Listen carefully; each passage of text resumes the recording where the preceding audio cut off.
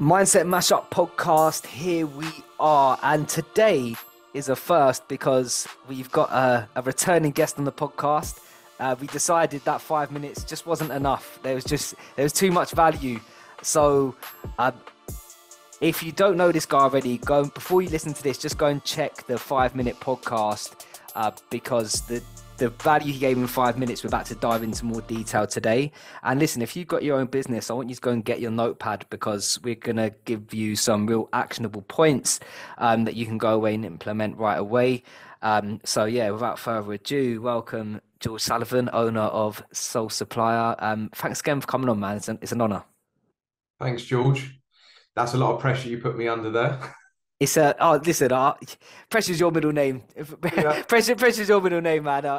We've done one podcast already. I know the value they're gonna get. So, Well, the funny thing is, I was just talking to someone for the last 2 hours about the business story and the culture and everything else. It was a long call, so I'm warmed up, man. I'm ready. yeah, that's great. That's Yeah. you've basically done a podcast. You just come from one podcast to another. So, um, Mm. look, George, let's go back to the beginning because we didn't sort of quite get that in the 5 minute episode. So, Yeah. why did you decide to start the Soul Supplier? So, for anyone that doesn't know, my name's George Sullivan.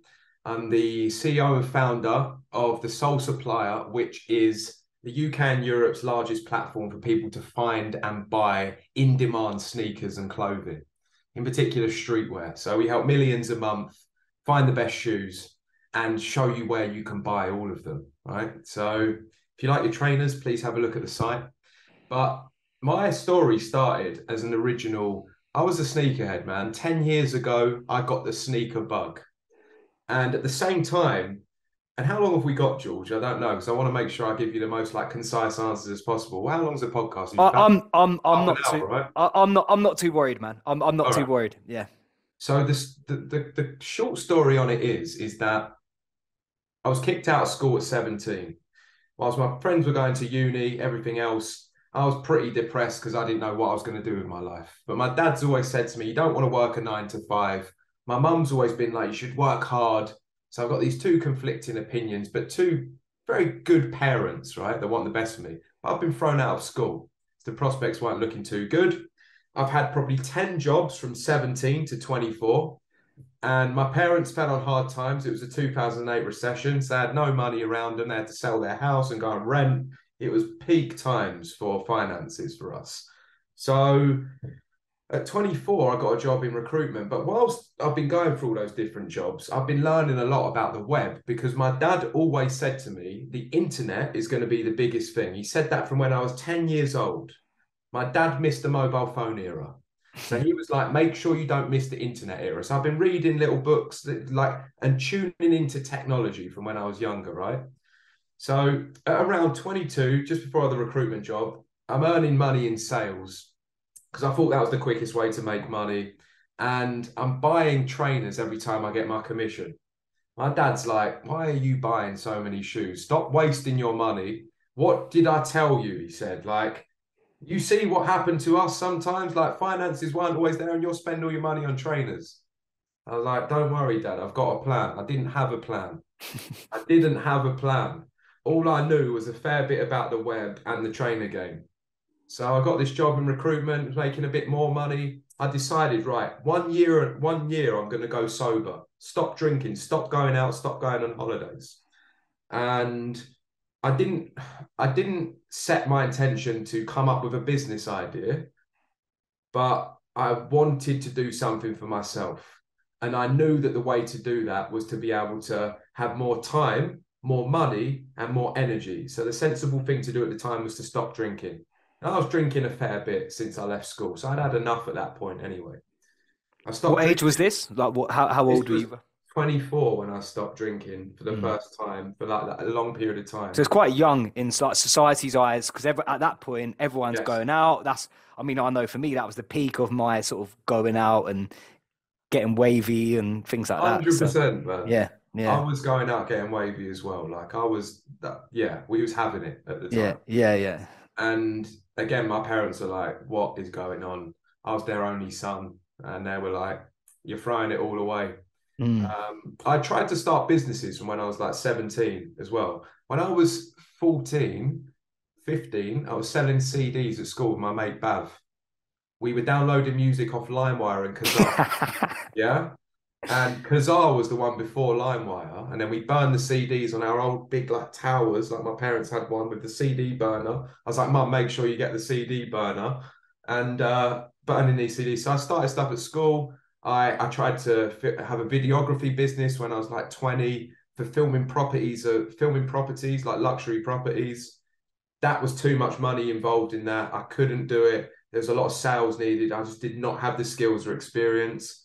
Tried to start a shoe repair delivery business, which was like, when you was at school, you had to get your shoes sometimes repaired or Yeah, the some, soles are hanging off or yeah, something like that. yeah, you take Yeah. them to the shoe repairer. Yeah. Mm. I say to this guy, Danny, in South London in this shoe store, I'm going to hire a car.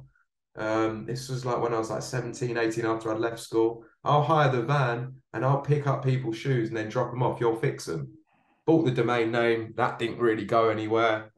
Um, So you've always had that. It sounds like that entrepreneurial spirit has always been part of your journey, coming from sort of like you come from a middle class family, just like myself. But it Absolutely. sounds like your mindset, and certainly from what you just said about your dad's mindset, was definitely he sounds like he didn't want that middle class lifestyle, that middle class mindset for you. 100%. So, like, my dad was out of Deptford, worked his way up in the print industry. My Mm. mum was out of Gravesend, worked her way up as a legal secretary. She lived Mm. in like a modest three-bedroom terraced house, Yeah. and things were okay. Not when the recession hit, that was an absolute shit time, but things were generally okay, right? So, but I always wanted to do something for myself. My dad was always like, you don't want a 9 to 5. So the thing I need to mention in this story, which is where my hunger started, and it's very important because hunger's a big thing for a lot of people. Motivation, right? My hunger started when that financial hardship fell on my parents. Because Yeah. before that, there was always a bit of money to borrow off my parents. I had to have a part-time job at the local gym, serving drinks behind the bar at the local gym. But I was still able to borrow a bit of money of my parents. I didn't really have to pay any rent into the house. When that happened, that changed everything. I was like, if I want money now, if I want to make it in this world, I need to earn. Like, so it was that, it was that thing of that created the hunger. And I was around some kids at my school that had a lot of money and they'd get their first car when they were 17 years old. It would be the brand new BMW, like the BMW 1M. I was like, this is wild. My parents were like, car's not available. You're going to have to earn, go out and earn to buy a So you car. started to recognize, do you think it's fair to say that you recognize the value of money, or did you just start to realize the significance of money? Because although not coming from, you haven't come from sort of a rich family where it's always there, you might not recognize the true value or the significance of what it can do. So do you felt that's what started to really like resonate with you? Well, I'd always had a good, I'd have a good understanding of money because I'd always be reading a lot about it when I was younger, and like, I wanted to learn more about it because my dad always instilled that in me, and I'd learned a lot from his financial failures through being in sales and having different jobs and his successes as well. Yeah, of course. Yeah. Um, so, but when you're faced with my parents had to sell their house, they couldn't afford the mortgage, we had to rent, and at that point I was like, they're having to rent. My dad's lost his job. Oh, hold on a minute, they're going to actually be working for the rest of their lives at this rate, and that motivation for me was like, I better fucking work something out because if I don't, they're in a bit of a shit time right now. What's our family gonna come to? Was the motivator. So it was like my family and more hunger for money. It wasn't just the want for like material possessions. It was like, I need to do this for my family. Look at what they've done for me. Mm. I need to look after them now. It's my time. I love that. That's so powerful, and I can definitely relate to that myself as well. Seeing other people go through things, and the because we all know that although money isn't everything in this world, and that's really common now, but it would be silly to neglect that. It's not a big part of our world, and watching the people that we love have financial struggles, we can see the impact it has on relationships, on when I say freedom, I don't mean freedom as in do whatever you want all the time, like freedom to go to a theme park or to buy stuff or to borrow money or that. So I could definitely see that. So the hunger starts kicking in. You're like, right, I need to make something of myself. I want to bail something. I want to bail my family out. Basically, I want to do something that my family are proud of, and I can help Absolutely. them. So when did the sole supplier idea come to light, or did a few things happen before that point? Yeah. So back to what I was saying about like that period of 1 year, right? I start to realize I need the time, the money, and the energy. So it's cutting out the booze is a big one. It's a quick win because whilst everyone's out there spending their Saturdays in bed, I'm up working on the website. But anyway, I've got this idea. I'm the sneakerhead. I'm buying stuff and I'm reselling it as well. I've got a pop in eBay account. I'm reselling vintage clothes as well. So I'm trying to make extra money as well as my commission. And a lot of people are asking me, I could say hundreds over a period of a few months, where'd you get that shoe? How did you secure that? What retailers got that? And I'm like, it dawns on me. I read this book called The Book of Entrepreneur's Wisdom.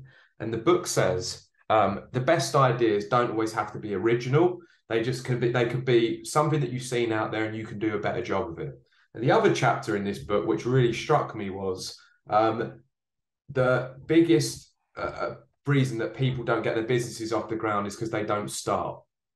Hmm. And like that one hit me, and I was like, I'm going to start a website. I know a bit about building a WordPress site. I've tried to before.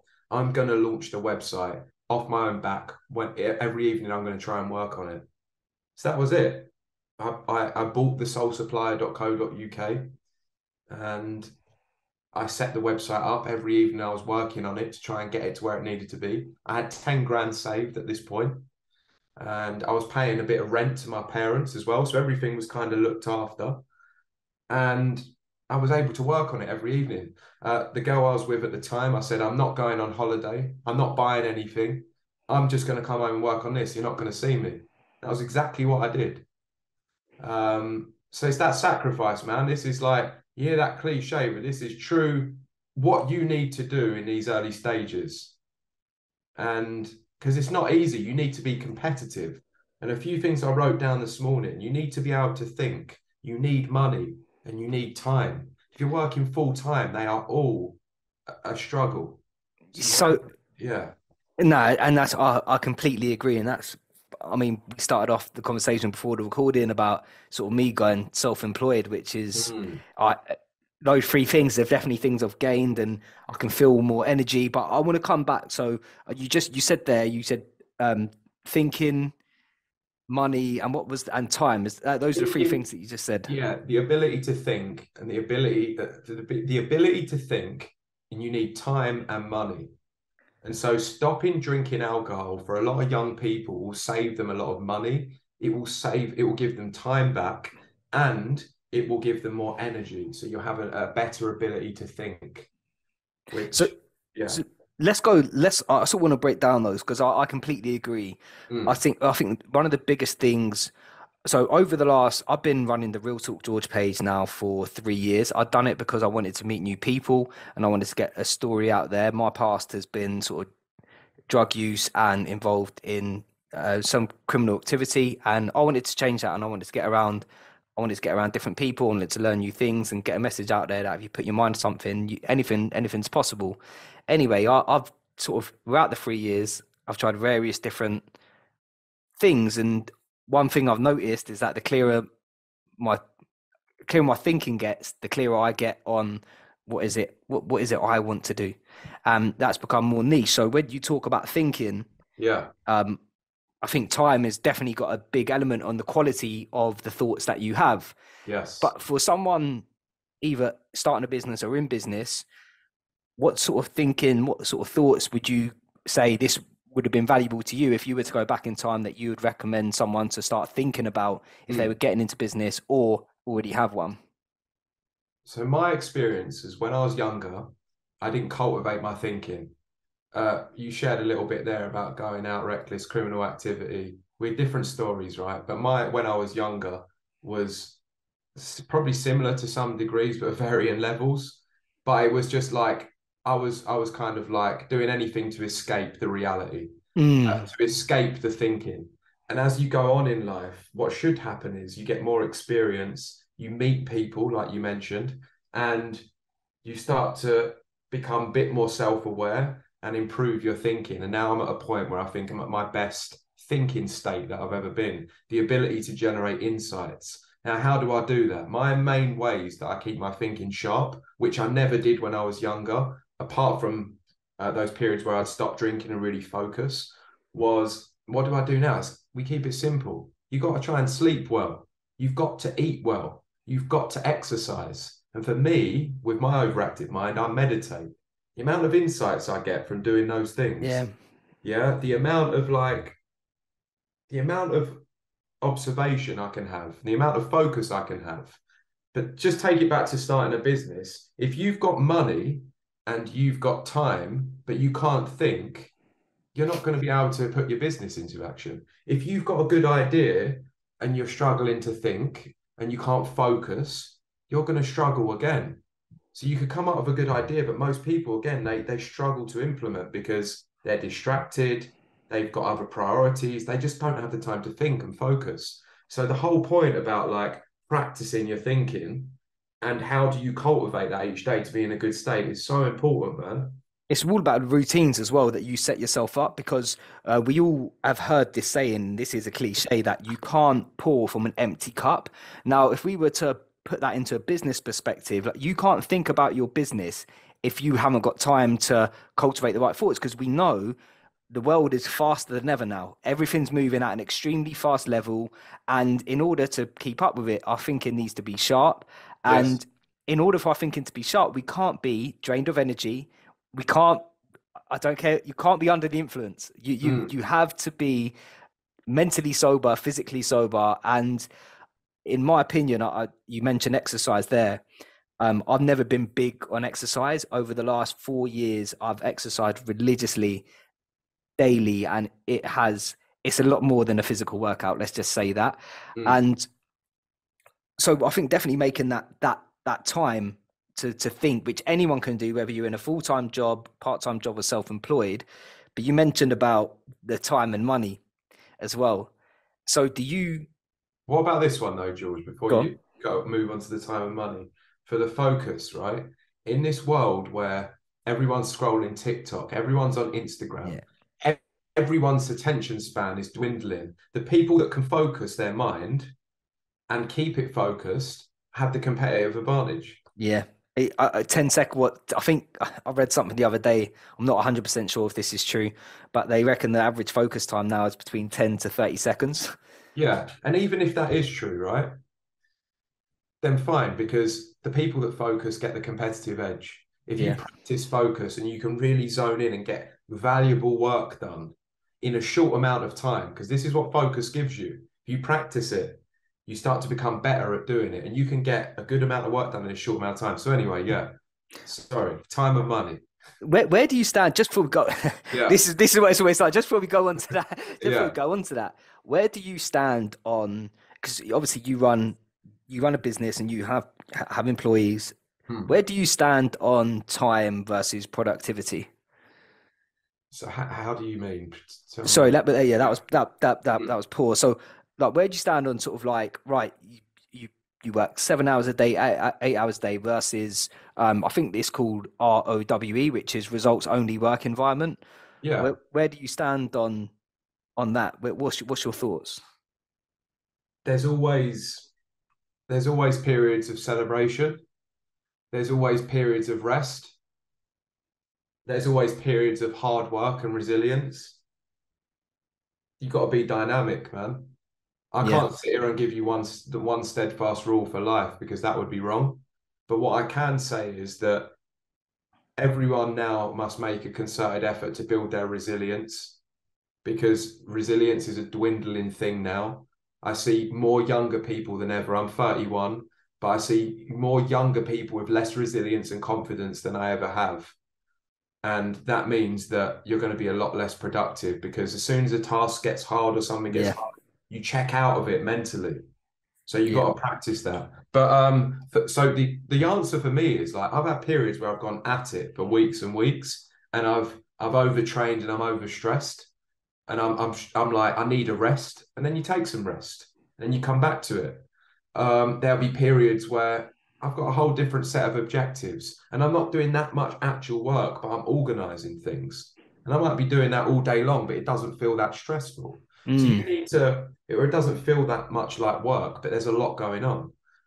So you've got to monitor it, each person. Like, there's no yeah. right answer. Yeah, so your sort of, it sounds like your opinion is there's times where you should be sort of results only focused, but there's times where you might just need to put in the time. You might just need to set yourself amount of hours that you're going to do something and do that. Yeah, and you should be able to do both. That's the Yeah, one of my personal goals is like with fitness and with life is to be able to do anything at any time. yeah, I heard David Goggins say exactly this the other day, but that's my ethos. That's what he lives like. That's why he trains like he does, so he can just conquer any challenge at any time. And that's what I try and cultivate. So when a problem comes up at work, I can just attack it head on and it doesn't bother me. And there's been some things that have bothered me over the years and they just sit there for weeks. And you have to do a lot of thinking and work to understand, why did that affect me? What was it attacking within me? Why did it bother me so much? And how do I improve that in the future to let go? mm, Because when a problem's bothering you emotionally, it's affecting you, then you're not productive with other stuff. yeah. It translates, Yeah, translates, transfers, and moving on to the money and time. I think a lot of entrepreneurs, a lot of people in business, maybe not in business, but definitely like early entrepreneurs. I think one of something that I keep hearing is that they think capital is they find capital being a problem. So when uh, you talk about money, yeah.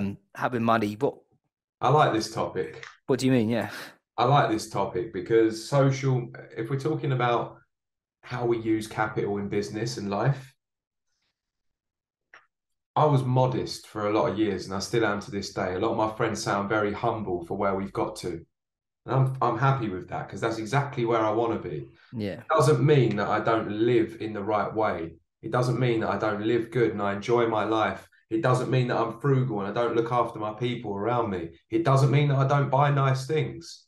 But what it means is that the business is priority number one. It means that every year, nearly, we are breaking even or deliberately making a small loss. The revenue's grown thousands of percent over the last 8 years, right? But I'm investing back in right now into the development team and into the growth of the marketplace so we can take that to the US. There's always things to invest in. There's always things to spend money on. And trust me, if you've bought a Lamborghini because you start doing well in business and you started stunting in the latest Gucci and you've got an AP on your wrist and you're broke at 40, 50 because you've done all of that, you are going to be pissed. You are going to be looking back pissed that you did all of that. So you have to put your business finances before anything personal. And I've always lived like that. and you do that to grow the business. But what does that do for you as an individual? Is that what sort of is that enough for you? Do you ever feel like, oh, I mean, I suppose the question is, do you feel deprived? You're depriving yourself for doing that? No, no, this is the important thing people have to know as well. There's a lot of people out there on social media that will be projecting the life of have multiple cars, have multiple women. That's all good fun, but it's such an incremental amount of Yeah. pleasure or happiness at the top. The first 90% of improving your quality of life is getting a nice place to live, being able to look after yourself and your family and your people, is being able to buy things that make you feel good, like good food and go to the gym. This is the 90% of happiness and quality of life. That myth of money doesn't make you happy, trust me, for that first 90%, it makes your quality of life better, which will make you happier. You've got to have gratitude as well with that. Like that will make you happier. The rest of it, the extra cars, the Lambo, the big mansion, all of that stuff, it's small.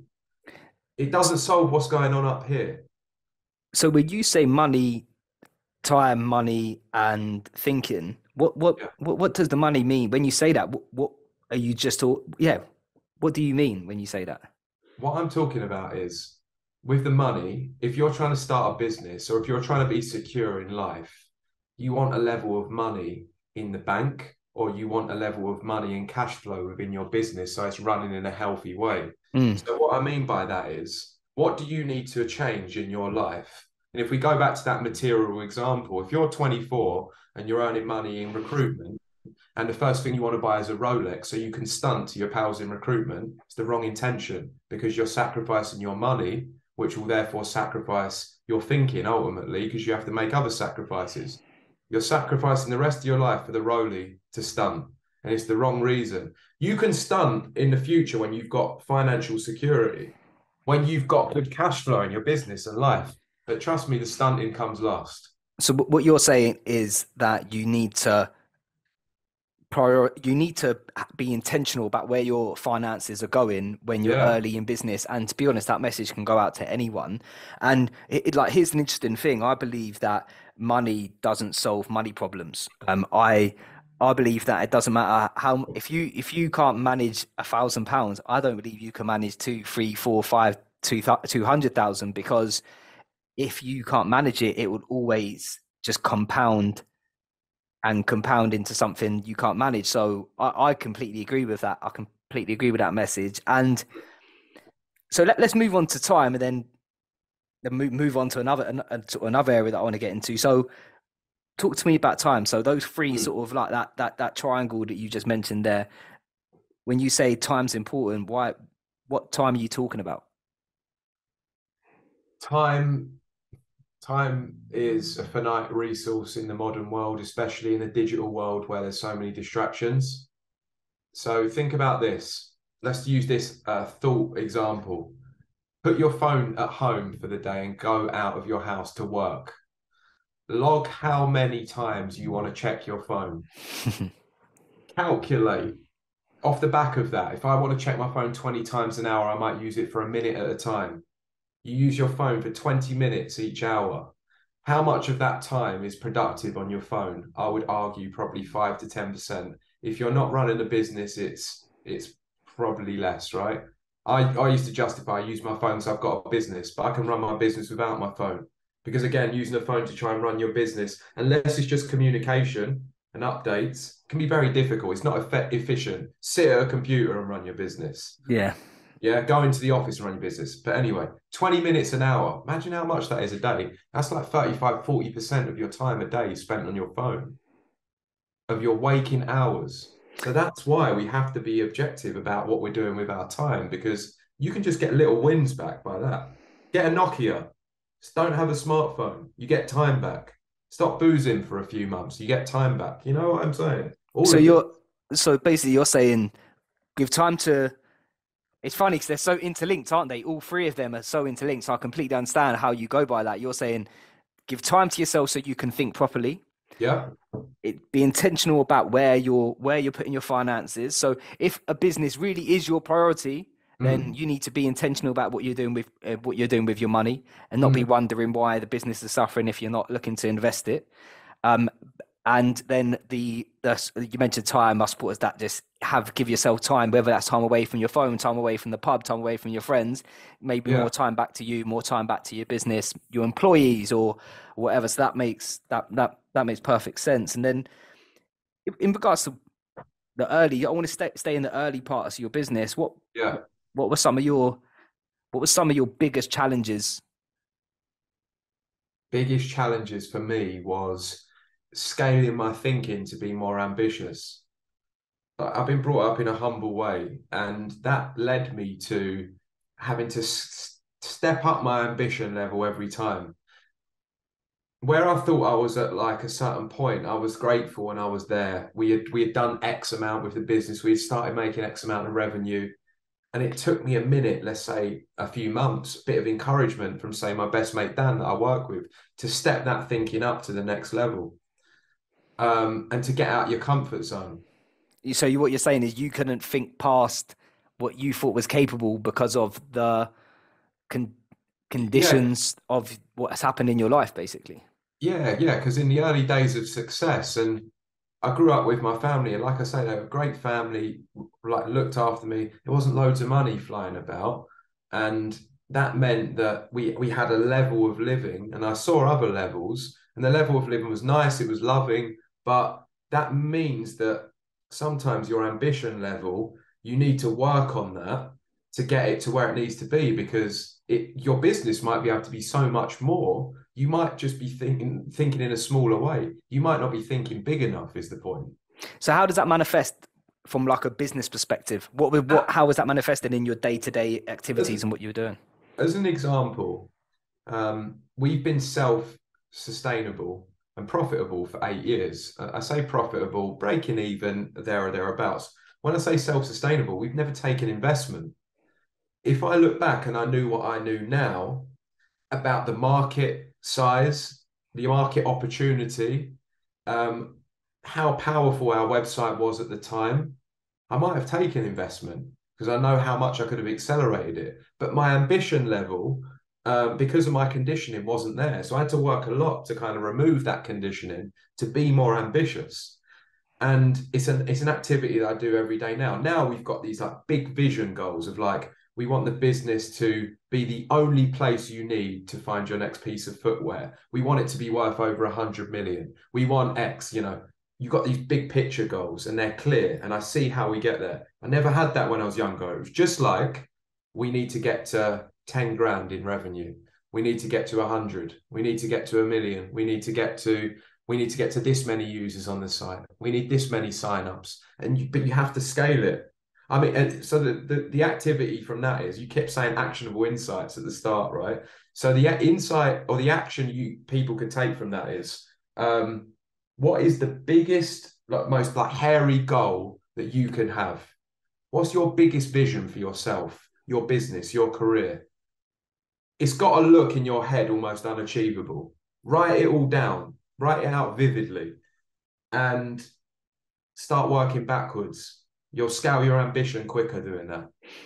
Yeah, and I think I can truly relate to you have your mind has it has this the ambition, the like almost like the visualization. I don't like some of these buzzwords, but it has to scale from where you're going, because if otherwise you're going to be stuck where you are or Mm. procrastinate on achieving more because you believe sort of like, right, I'm at the top of where I can get to because subconsciously, because of where I come from, because of what I believe in myself and my sort of self identity. And when you sort of when was that? When was that, by the way? How long did it take you to reach that sort of ceiling of like, right, I've got to change I've got to change the way I think about my business Happened, myself. George, at various levels, man. Like when we earned our first, like I mentioned, 10 grand, I had this figure of I want to earn 10 grand a month. So when we started making 10 grand a month in revenue, I was like, wow, this is wild. I remember when we hit our first like 100,000 visitors on the website in a month. That was a big number. It's for people generally, it's always like round numbers, right? When you get to your first million in revenue, you're like, so for me, there was all these kind of like set bars of numbers that naturally people have, and you get there and you get a little bit comfortable, and then you take it to the next level. But your ambition is unlimited if you set it out in the Yeah. right way. Yeah, I like that. And yeah, and people truly like, you just have to work on yourself and think. And you just have to take time. Like, write loads of shit down, man. I write stuff down. It's just from the last few weeks, this book. So I'm constantly writing down insights into. So you write down sort of thoughts and things that just come Yes. to your mind out of nowhere? Yeah, Yeah. I write stuff down. I've been thinking a lot better this year as a point. Last year I was so wrapped up in all the work, I didn't have enough time to put this to the test. You'll be amazed at how many answers your mind can come up with if you just sit there in silence, away from digital, and put it to the test. Try and focus it and think of a solution. And you start writing stuff down. So yeah, it's a case of self-work is the point I'm saying here. One of my goals for this year is to get more comfortable with a quiet mind. Yeah. Uh, for some of the reasons that you've said, some Mm. other sort of reasons as well, because you need the insights, and as you said, like, often we have the answers within us, or we're at least able to get to a point where we can get closer to the answers. In regards to, I got a question for you. go on, What are you doing then to get closer to that? How are you getting how more much? comfortable with a quiet mind? Yeah. Yeah, so I think it is meditation Yeah. because I believe. Listen, I don't like truly. I'm not going to sit here and pretend I understand the true reasons of meditation. But what I've realized, my insight, I've meditated previously, but this year Mm, I've sort of made an effort. I'm going to wake up an hour earlier and meditate because then there's a level of commitment to it. It's not just I'm going to try and fit it in before I go to bed. So mm, I've been waking up earlier, and I've been meditating. And the aim of meditation is for me is just not letting my mind go here or go in the past, go in the future. Like mm. all I want to do is be as quiet as I possibly can. Let that scale up naturally, because as you said earlier, the more you practice, the more progress that you get. So I 100%. know that if as long as I can do it 100% to my ability, that will scale and the quality will get better because a quiet mind. And to be honest with you, George, I do feel I have more energy this year. I Yeah. have more energy, and that could be various different factors to that. I'm not denying that, but to answer your question, meditation, silence in my thinking.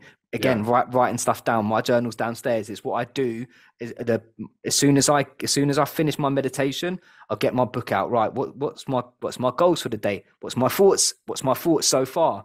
What's on my Mm, to do list? What do I have to do? Then once I've done that, straight to the gym. So now my rule last year was to have the first 1 hour of my day with no socials, no phone. But yeah. now because of that, I've achieved 2 hours, and honestly it feels good. If I'm it's so, glad that you mentioned that no phone thing because that is something I've done for years, on and off. I had to reintroduce it recently. The no phone thing in the morning, like I went to 11 a.m. the other morning without it. so good, And so I was good. still on the computer for a bit of that time on the like working, but just that because we're compulsively checking our phone. I mentioned it earlier, and that just takes away from your momentum in your mind. You get a thought, you check your phone. You get another one, you check your phone. It just keeps interrupting. So the phone is a great shout, man. And you mentioned about meditation as well. People get pissed off when they try and meditate and their mind gets distracted. That's what's meant to happen. Yeah, exactly. Yeah. Yeah. So it's don't the thoughts are not the enemy, is the saying. All you're trying to do when that happens is go, oh, I've been distracted, back to the breathing. Yeah, Yeah. exactly. And that's all Oh, it is. yeah. And this is the thing, and this is what I'm loving about meditation at the moment, because last year when I was meditating, um, Mm, I was on it for like a long time, but then fell off towards the mm. end of the year. But I was getting annoyed. I was like, this year I'm like, Yeah, no, no, yeah, no, no. You're meant to be distracted and you're meant to go. I thought about that. Let it go. Let's just focus back on my breathing. Let me just 100. focus. Like, what am I feeling like? I'm feeling myself sitting on the floor right now. I'm feeling my hands touching my knees and stuff Yeah. like that. And now the way that translates in my life Mm, is, George. Let me give you an example. Me and you are having this conversation right now. My phone is next to me. I've heard it go off 10 times. I mm. haven't had to look away because now my mind is used to going, This is it. this is the moment. I'm here with George. I'm talking with George, and I'm doing a podcast. It's not about, oh, I wonder what that's doing. So my mind now, I'm programming it. I'm in the process of programming. We're only 12 days into the year. I'm not going to get ahead of myself. I'm training my mind not to go, okay, that's going. My mind's going over here. Let me just bring it back. So then, what happens in times of um, crisis? My mind's not going all over the place. I'm able to go, right. Yeah. Let's go where my feet are. And in Mate, business, that's critical. that insight is like someone that's meditated for a long time, right? That's exactly it. It's like Mm, you just have that awareness to pull your thinking back to the right thing. For mm, some people, I've noticed though, it's more powerful for some people than others. And I don't know if that's just why minds are built differently. But Christian and myself, he's our head of partnerships. You just explained it in the way that we talk about it. For me and him, it does that precisely. It's like trains that muscle. It strengthens actually the hippocampus in the mind, yeah, strengthens that so you can pull your attention back. Powerful. I can be on the computer with all sorts of shit open, but keep putting my attention back to that task. I can lock in. So it's like, don't, anyone listening here, some meditation's rubbish. Thoughts are not the enemy. Give it a try. See if your yeah, attention improves. yeah. And it's never, let's be honest, it's never going to go left. Like, it's never really going to go, like, Mm, the worst that can happen is that, to be honest, I don't even know the worst thing that can happen. But yeah, And it Yeah. ties into everything you said earlier. All those three things you said. As I said, this year I've been waking up an hour earlier. My days have been longer. I'm self-employed, so there's more pressure. I'm telling you now, I've never felt so at peace, so Mm. relaxed, and so focused on being present. And things are moving, and we're 12 days in, and I'm going to continue doing it. I'm going to continue getting up. I'm up at like 5 a.m. as well, so it's sick because I've got that feeling of like achievement almost straight away. Like I'm up an hour earlier, I'm meditating, and then I'm hitting the gym. So like I'm doing all three of like really important things to me. Yeah, it makes you feel good as well. But I've also said as well, George, about that. It's like in the early days of the Soul Supplier, I would roll out of bed at 6:45, 7 a.m. and get straight on the computer because then I'd be working instantly, doing morning releases for anyone listening that was in the early days. Morning releases, the links, yeah. And then I'd go to the gym at 12 because I also believe in this power of the morning of being quiet and getting stuff done. So I'm dynamic with that as well. Yeah, People always want set rules in life. It's like, how do you do this? How do you do work-life balance? Do you work all the time? You know, like, do you get up every morning and spend an hour meditating and going gym? It's like sometimes I just work straight away for 6 hours straight and I don't have a break. yeah. Like, because you have to be dynamic because no day is the same. That's Yeah, yeah. that's good. And do you know what, George? I Mm. need to hear that. Look, I Yeah. I genuinely need that. Something which is like I think all of our biggest strengths can also be our biggest weakness. And one of my biggest strengths is that I'm very disciplined and I'm able to stick to routine. So when I say I'm going to do something, I'm going to do it. Now in business, that serves me very well. But when it comes to being dynamic, I can be a bit too rigid. So I can be like, for example, like my girlfriend will be like, "Oh, can we do this?" And I'm like, "Oh, no, I've got to do this first because it's part of my routine."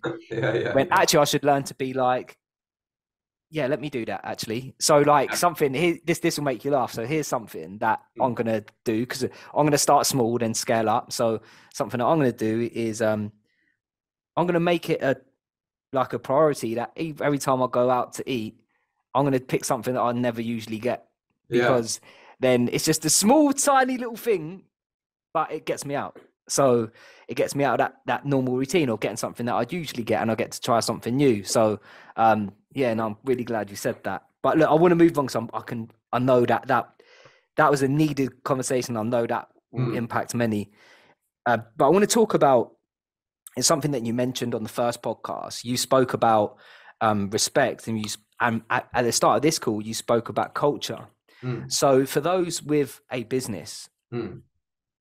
I'm I think culture is the most important part of, to be fair, pretty much everything that we do is at the heart of everything that we do. I think in a business, it's one of the most important parts to any form of Mm. high performance like accolades or just high performing teams. Um, how's that been for you, culture wise? Mate. So one second. This is what I say. Integrity is at the backbone of the best culture. Mm, Integrity means a lot of things. It means respecting yourself. So you are the best version of yourself. You've got integrity for yourself. It means respecting other people, which means being honest with others, respecting their differences, respecting the similarities, and looking after others. That's integrity. It means backing your word as well. Trust me, once you just use that word, that's a founding pillar of good culture. A lot of other stuff falls into place. So my story, I worked at a lot of places that I didn't like. I said I had 10 jobs from 17 to 24. 60% of the managers I hated, right? They let staff go because they were all focused about themselves. They didn't know mm, how to retain staff. It was a selfish endeavor for a lot of them. The best managers that I had were Ben and Jim, who worked in the recruitment company. They are still my friends today. Ben is one of my best friends. He led with empathy, knowledge, wisdom, and accountability for yourself. It's like, I'm not going to tell you everything to do. You better figure it out because you're a smart person. So it's about empowering people, helping them when they need help, but not giving them all the answers. Because at the end of the day, we hire, as Steve Jobs said, smart people to tell us what to do, not to tell them what to do. And integrity. Got to be honest. The old school culture of leading by fear doesn't work. You remember that image of like a fat cat in a suit, pointing the finger, telling people what to do. Now it's all about being the best version of you, so you inspire others and leading with love and empathy. This doesn't mean being passive. It doesn't mean being aggressive. It means being casually assertive in the middle, and people swing between those. You have someone that's more passive that needs to be a bit more assertive, and someone that's naturally more aggressive that needs to hone it in. But the point here is leading with love, being an assertive, helpful individual, and that will create good culture, because that will proliferate to everyone else. How did you get that message across to your team? It's like your actions, man, each day. If you're coming in each day and you're smiling, you walk into the office, you smile. You look at other people in the office, you see someone down, you walk over to their desk and you speak to them. How are you? Are you okay? If they're still not picking up, maybe you go for lunch with them, take them for a walk, find out what's wrong with them. Give each person some of your time, because that's your job as a leader, is to manage the energy of the team. I love that term. Managing energy is what a CEO should do. Shout out Nick Rickson on that one as well. He was a previous mentor. He worked with like Tony Robbins and other people. So Nick Rickson, managing energy was what he always said to me. It's a big one. Yeah, But it just yeah, dive into that just a little bit, because I can imagine that will leave sort of question marks yeah. on some of the listeners. It comes back to the original points of what you doing to look after yourself. So the way you're going to get your best energy are if you're eating right, sleeping right, exercising. You're going to be feeling good. So if you're looking after yourself in your version of what looking after yourself is, by the way, because people have different versions. Don't get me wrong, there are scientifically and factually correct ways to look after yourself, but there are interpretations outside of Mm. that. Mm. Yeah. So if you're doing that and therefore you're feeling good about yourself because your life is in line with your expectations for your life, then you're going to walk into that office and that's going to give off to other people. So you Project. manage, yeah, you manage your own energy, and other people therefore will start to lift up just naturally. And then it's your job to go out and speak to people and understand their energy. The only way you can understand other people is if you've got a good hold on yourself. Yeah. When you're all up here, your life's in turmoil, the last thing you can think about is looking after others. So it's our job as leaders to look after us first. And that sounds selfish, but it's so we can then be the best for others. So yeah, so I'm hearing a lot of self-awareness, lead by example. That's what I'm hearing, and that, I think yeah, I can definitely see that, and it's got to be done by yourself first, because it's easy to sniff out someone that's not doing the work themselves. And look, just as we bring this to a close, Mm. what do you think is a message which is out there, a common message or common phrase which you think is hugely Mm. misinterpreted or misconceived for entrepreneurs, or what perspective would you offer on it that they can shift? Is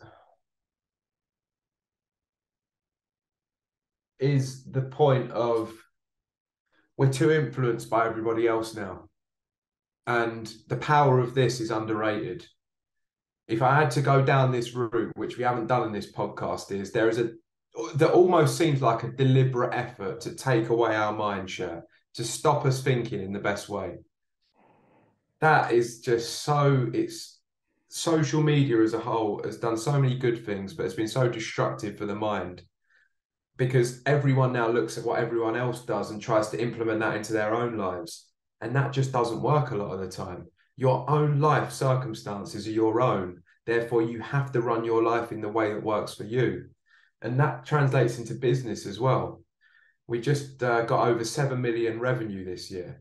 Wow. And I have used other people's best practices in the past, and the revenue's gone down. And looking at others, what have we, should we try that? Should we try that? But it doesn't work for our team. It doesn't work for what our goals are. And I've had to come to that realization. But So when what's the misconception?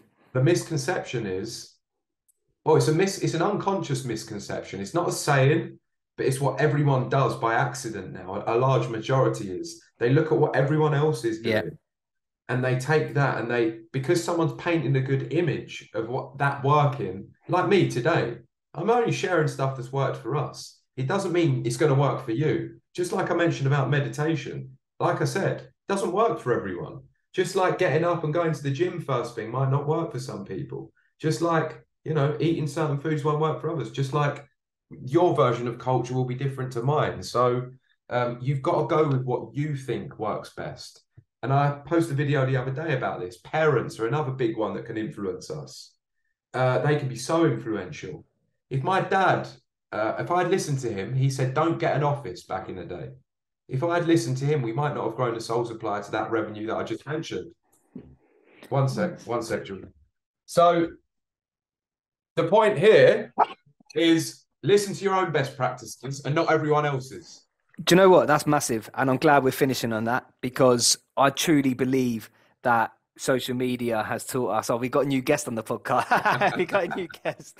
I think if social, and do you know what? That's good, because I don't think this is out there. And I'm definitely going to pull this clip. I think social media has taught us not to listen to our own intuition. And I think if you get anything from this podcast, I'm really glad that that's finished.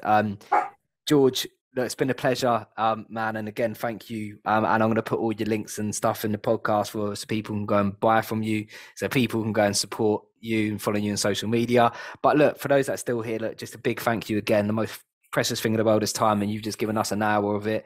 And listen, take one thing from the podcast, implement it in your life, and you will see us again soon. So for now, God bless you. Thank you. Take care.